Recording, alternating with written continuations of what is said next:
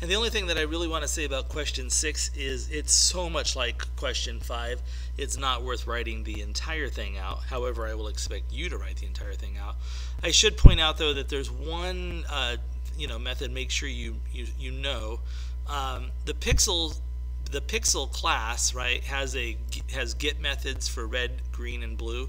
It also has set methods for red, green, and blue. So this says, so we're going to write a method that sets the green value to 0, right? We're going to set it to 0 for every pixel that has a current green value greater than the parameter.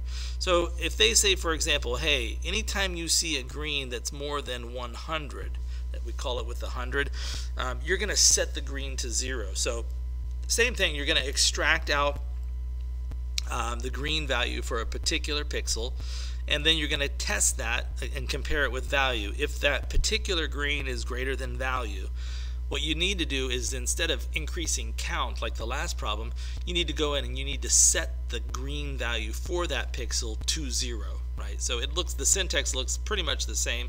It's going to be pixels at row column dot set green, and then inside of there you need to pass it the integer value you're setting it to, so just set it to 0. And again, I think that's more than adequate. I hope you found this helpful, and I hope you're confident and looking forward to a small quest.